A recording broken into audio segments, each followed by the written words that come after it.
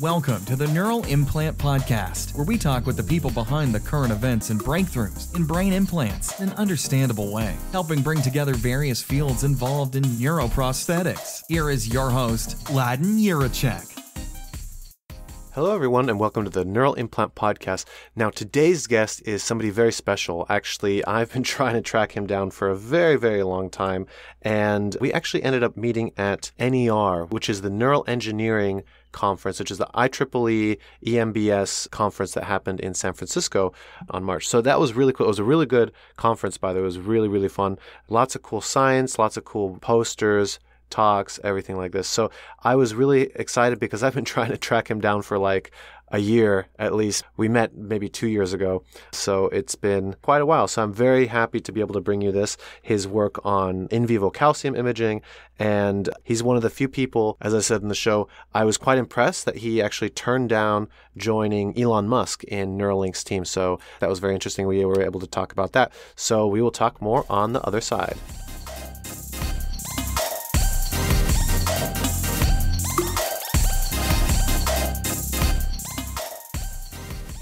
Okay, TK Kozai, pleasure to have you on the show. Thanks. I think you're the person I've worked the hardest for to have on the show. It was maybe even like 2 years, but I think it's going to be worth it because you do some really fascinating work. I mean, you started out kind of doing carbon fiber electrodes, now kind of looking at in vivo stuff. I don't know, how would you describe what your contribution is to the brain-computer interface field? I don't know. I mean, my interests are in understanding both the material and the design aspects of the actual implant, as well as the biology of neural degeneration and regeneration around these implant interfaces. So it really covers both sides of the spectra.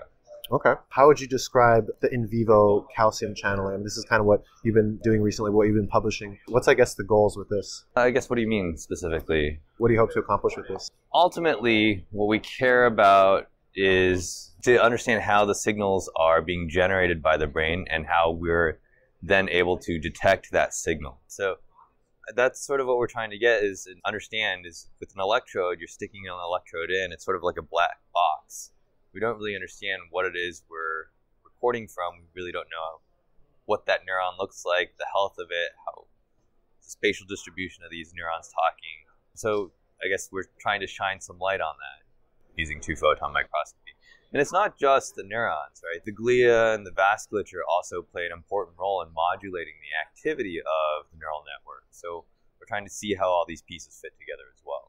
Okay, interesting. Yeah, so what's kind of your feelings from this that you found out? It's not only the neurons. This is my suspicion as well. It's like everybody's focusing on the neurons, but all these other support cells may be equally important. What is I mean, astrocytes modulate neurotransmitter cleanup as well as recycling back into the neurons to repackage and release, when an action potential reaches the synapse. Astrocytes also modulate the neurovasculature to replenish the oxygen and the nutrients as the neurons use them up. Oligodendrocytes not just myelinate to increase conduction speed, but also provide important metabolic support, lactate shuttles, as well as trophic factors to keep neurons alive and functioning properly.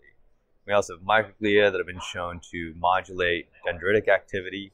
I mean, all of these things are important. I think we've been just focusing on too small of a piece to really understand how the brain works in general. And then what are some of the most important factors, do you think, that are important in terms of electrode design? So stiffness, size, how would you weigh those two, I guess? How would I weigh stiffness and size? It's complicated because they're both intertangled as far as if you modulate the size, you modulate the stiffness.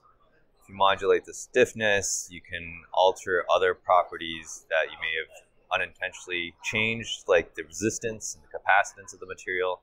And that can also overall impact the performance of the device. So we put out a giant review in Advanced Materials or Advanced Functional Materials last year, 2018, where we talked about all of these trade-offs and balances. And, some of the early research really focused in on just optimizing a single parameter. And we're learning now that you really have to pay attention to the whole system, not just one piece of it. Making sure, but I guess that's not science, right? Like science is all about testing one thing and excluding everything else, right? So how would you do that, I guess? Well, on the science side, yes, right? But on the engineering side, one of the DARPA managers and then NIH people were saying, at the end of the day, you have to make a device that works. Maybe it's not perfect, but it has to work. So I guess that's the engineering component of neural engineering, which may be slightly different focus than the science side of it. And actually, now I'm realizing we haven't really covered, I guess, your results for the calcium imaging, the 2-photon imaging. Like, what have you found out? I think it was really excellent, like, kind of reversing a paradigm, isn't it? Yeah, we have a number of other paradigms that are in the works, but I guess in this aspect, one of the things we showed was that higher frequency stimulation leads to decrease in antidromic activation over long periods of time, which is sort of contrary to expectations, but that's where the data is. The mechanisms are really complicated. There's a number of different things that could be going on there, and we haven't started teasing that apart yet, but that's sort of one of the next directions. But that's sort of the nature of science, is sometimes you have to just characterize what's going on so you can start teasing them apart with hypotheses. You have to start with an observation. Mm-hmm. So this is just an observation that goes contrary to expectation. Mm-hmm. Now the real science starts. So I guess for people that are like doing the dishes right now and listening, basically you were able to find that like a different stimulation frequencies, you had different effects, right? Like, so it would go further or closer, I guess the reach, and then I guess the decay as well, right? Like they're tired out, something like that. Yeah, that certainly could be part of it. The metabolic depletion, I don't know. We'll have to see. Cool. And so what are kind of some next steps? I mean, you don't have to reveal any grants in the process or something like this. What are you kind of going towards with this? It's an infinite parameter space, so we'll start picking away at the infinite. Well, and that's what I like about it, is because, you're doing in vivo stuff and biology is messy, right? Like there's a 20-30% noise between animals, between everything. And it's just like, you can sacrifice an animal, but it's not going to tell you anything unless that the experiment that you were doing was really like had a huge, enormous effect. But this way you can kind of track like the same animal over time too. I think that's a huge benefit. I guess the future, obviously, that's where that lies. But I'm surprised that more people aren't doing that. Well, it's not easy. Certainly it's taken us a long time to figure out all the bugs and kinks. And there's still issues that we're still struggling to address. But yeah, a lot of the early work, and there's certainly a lot of good work that came out of it, but was focused on postmortem histology. And you can sort of see the endpoint, but you can't really tell how it got to that point. So we've been really excited about using 2-photon microscopy to look at how degeneration, tissue reaction, the gliosis, and sometimes even the resolution of them evolves over time. Yeah, and you were talking about it's difficult. What are some of the challenges that you've had in this? What are some of the challenges that we had? The head capping is always a challenge. And when you start talking about doing awake sort of behaving or awake head fixed, there's a lot of challenges associated with that. We have now a number of different treadmills based on what experimental paradigms we're seeking to do. So things like that, just head fixing, securing, head posting, all these different issues have. It's like Jack Judy was saying, packaging, the packaging aspect. And certainly there's a packaging aspect to the in vivo imaging as well. Mm-hmm. There's a lot of variables in this. There's a lot of steps to it to make it be just right. And basically you anesthetize the animal, you put it into like a mount and then image it, right? So it comes to, and then it might start freaking out and like break its head cap or whatever, right? So that's why you have the treadmill. So there's an outlet for the energy. Right, exactly. They don't freak out, something like that. Wow. And then you were working previously on the carbon fiber electrodes. Do you want to talk a little bit about this, and what's your opinion on this as well? Well, what specifically do you mean? So do you want to talk about your work with the carbon fiber electrodes? Yeah, I guess I just don't know where to start with. General summary, maybe. Summary. Yeah, because you were one of the first people you were the first person, right, to basically make carbon fibers and put them into the brain. So we started this work in 2008. We wrote a grant and got it in 2009, part of the Obama Challenge grant. There was another group that published before we were able to on the chemical sensing side using fused silica. We used Parylene instead, and that seemed to work better for the electrophysiology. Mm-hmm. But yeah, so we were one of the first ones to do. It's funny because originally my advisor was not quite on board doing it, focusing on silicon devices. So when he heard that I wanted to do carbon, he was sort of, I don't know if this is what you should be doing. I don't know that this is the next generation of stuff. But, you sort of sneak experiments here and there and you show him the data and really? Is that on board? Yeah. So this is kind of like your Google, they have like 20% time where you do absolutely. So this is kind of like a secret project? If you're in my lab, my students have 20% time basically. How did you do that? Because, okay, so I have a few pet theories of my own and I really want to try it out, but with animals and like all these like studies, I don't know where to start. Like it feels like I would need to get somebody big on board in order to try this stuff out. So how do you do that? I mean, I don't know that you necessarily need to. Do your homework, do the literature search, put together the idea, vet it, maybe have a couple of people look it over, and people you trust look it over and see if they can punch any holes in it, and then go from there. The first paper that I did, we just sat down for 20 minutes and said, well, how do we get PDMS probes in the brain? They're really flexible, they're really soft. We tried doing shuttles, but there's this hydrophobic interaction that causes these shuttles to stick to PDMS probes. Well, maybe there's ways to use adhesion molecule or a self-assembled monolayer that is really sticky but slippery, depending on the wetting conditions. It's not very expensive. We looked up the parts. It was in total maybe $200 for all these tiny pieces. I got it and tried it out on a Friday afternoon, and it worked. Wow. Monumentous Friday afternoon, maybe. But then you did animal experiments with that, or no? Yeah, we did animal experiments with it. Yeah. And so you just kind of added that, did something with the protocol that was already started, and then just... Right. So the graduate student that I was working with, Jay O'Brien, was doing all these biocompatibility studies with silicon and poly PDMS probes. And so at the end of one of his experiments, we just said, well, let's just tack this on. That was 5 minutes, 10 minutes, and that's awesome. Got it to work. Yeah. Yeah, I think we need to do more of that kind of. Well, I don't know how common is that actually, to just that 20% time. I don't know. I mean, it depends on the lab culture and the advisors and the principal investigators. So that's interesting. So honestly, the biggest, maybe most impactful thing, or the kind of thing that surprised me or impressed me the most about you when we met at SFN in 2017 was you said you were approached by Elon Musk for Neuralink, and you guys talked. He wanted you to join the team to co-found it, but you turned him down. Do you want to talk about this? What they're doing is pretty amazing. It's quite an effort and quite a feat what they're trying to accomplish. And there's a number of challenges, but at the same time, there's a number of things that they're able to do because of sort of the funding model, or really the lack of funding model associated with sort of an Elon Musk company, that they can pursue some of the less sexy problems. Oh, really? Right. So, interesting. Again, you heard Jack Judy always complain about packaging. No one's really addressing packaging issues, and that's one of the things that they really have an opportunity to tackle. Now, for me, again, I'm really interested on sort of the material interface along with the biological interface, and that's something that they weren't quite equipped to advance. And if you look at Elon Musk's companies, other companies, they're all areas where the science is pretty well established. Right? Space flight, energy scavenging, electric cars. The science that all that technology is based on is pretty well agreed upon. And what he's bringing into the mix is a new way to arrange all of those sciences, arrange all those physics, instead of building it on tradition. Just starting from scratch and saying what makes the most sense. With brain-computer interfaces, we don't have all of the knowledge. We don't have all the sciences. So for me, it made more sense to stay where I am so that we can do our part in providing the science so that he can push his company and his visions forward. So maybe, I guess what I'm hearing is with that funding model, you can really race forward towards something, but nobody's really agreed on which direction we need to go in this field. But versus what you said, aeronautics or space flight, people know the direction, so racing towards that makes sense. But in this, you could be racing towards the wrong. Yeah, and Susan Baggins also talked about in one of the discussion sessions that failure analysis is very common in sort of industry, because the last thing you want is your product to fail in the field.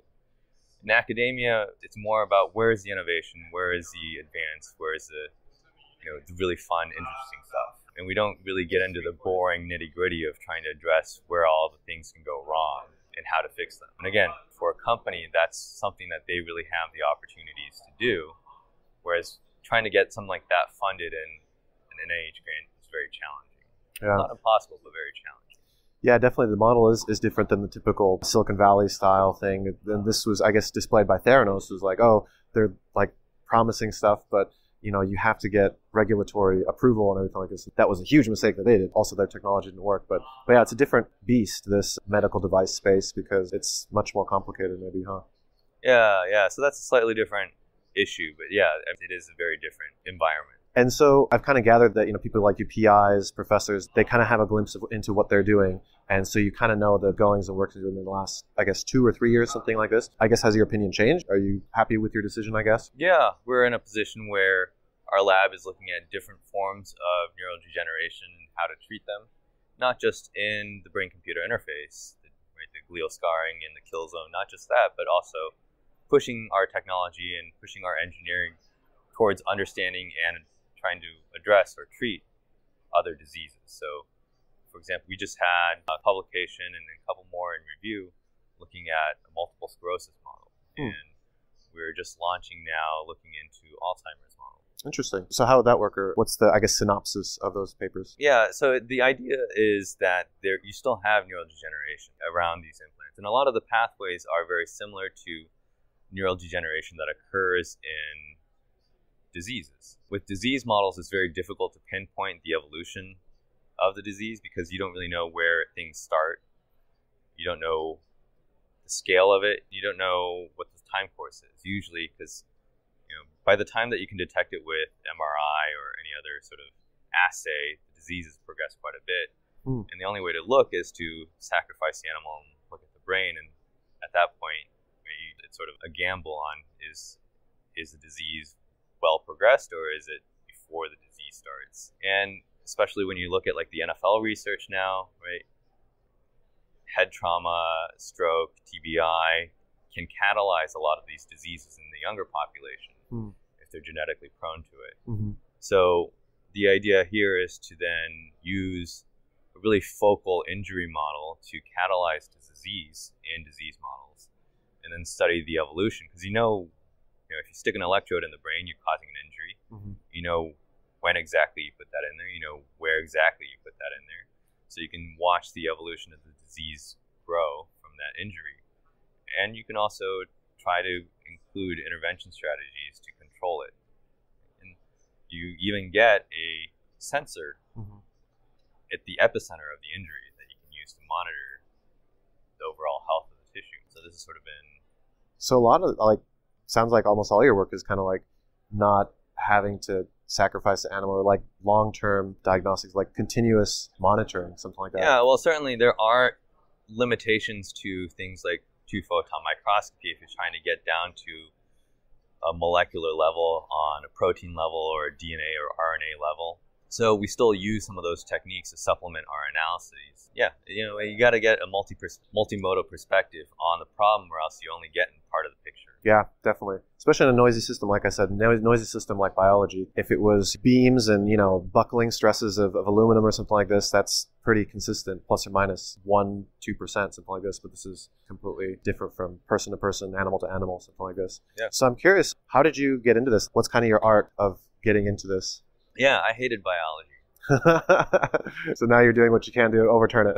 Yeah. So, if you think about biology classes in elementary school, they were mostly memorization, mostly ecology, anatomy, just memorizing parts.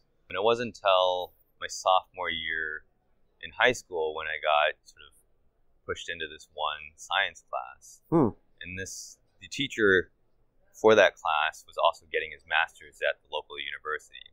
He was trying to teach us what an ATP synthase was and how it worked. And he kept saying that there's this little turning knob and it takes a proton gradient and pushes the ADP and PI together to form ATP. And we're all staring at him blankly because we didn't know what he was talking about and had these really simple cartoon drawings that didn't make sense to us. So he went back to the university where he was taking this class, brought back some 3D models, some crystal structures, some animated models, and showed us, well, here's a stem, here's a binding site, here's a catalytic site, here's where the proton enters, and then the turbine spins, and here's where the proton comes out, and all of these things put together causes this reaction. And up until that point, I was always interested in robotics and engineering and building stuff. That's sort of what we did. I came from a not quite economically privileged upbringing, so we all built our own stuff to play with. So, and that's when it hit me that biology was in fact the smallest and most energy efficient and replenishable machine, nanomachines. And that's what got me interested in sort of bioengineering. So maybe once his teacher showed that actually it is made of machines, it is just a little motor, that's when you're like, oh, okay. Yeah, biology is, really efficient engineering. And, we talked about noise in the system, but really the noise is there because of the complexity. It's not actually noise. Some of it might be, but for the most part, that noise actually has a meaning to it. We just haven't really been able to decode all of that. You don't think it's like a stochastic, just like random firing or whatever, or like random thing happening? Like that randomness might actually have a purpose to it too. So you're going to like look into the noise and reading the tea leaves. I don't know if we'll do that, but yeah, there are people doing that. One day in 100 years, people will be like, oh, that means somebody on the other side of the planet ate a cheeseburger. I don't know about that. So what's your long-term goal? Like in 10 years, 20 years, what do you hope to do? What's your hope for the field? Why especially brain-computer interfaces? Like, what's your overarching dream, I guess? Well, so I guess if I take a step back and sort of talk about sort of the philosophy of, engineering and the impact of engineering, right? I mean, things are always going to improve. Things are always going to one-up, right? If you look at phones, the original cell phones were the size of a brick. Now we had flip phones that were really small, and now we're getting big again, but having these large touch screens. The technology is always going to evolve. The technology is always going to change. So just, try and zero in and say the carbon fiber electrodes are going to be the best for everything for forever. I don't know, right? That's not going to be true. I know that much is not going to be true. But if you think about scientific discoveries, principles and theories and foundational knowledge, things build off of that. That lasts forever. Photoelectric effect is still true. Technology is evolving off of that principle. Solar panels to rechargeable energy cells. Right? So to more directly answer your question, my interest is even 5, 10, 20 years is to keep advancing the frontiers of science, the biology and the material science between the interfaces of brain-machine interfaces. So you want to be one of the giants that we stand on the shoulders of? I don't know about the giants, but yeah, I mean, the idea is a discovery lasts forever. Yeah, definitely. It's amazing like how collaborative and how much it builds off of everybody. Like it's still kind of blowing my mind. Like a small paper comes out and just like, oh, this actually ended up being a huge thing. And here we are sitting in a hall full of posters representing 6 months of somebody's work. And some of them are going to be really huge and like change the field from one moment to the next, I guess. So it's pretty interesting stuff. Yeah, is there anything that we didn't cover that you want to mention? Not that I can think of. Okay. Well, thank you so much for coming on the show, and I've really appreciated this. I thought this was interesting, and I think, as it's been shown already, like we're going to be running into each other. It's a small field. Everybody runs into each other a few times a year. So I'm looking forward to more of your cool research that's going to be coming out. Thank you. Thank you.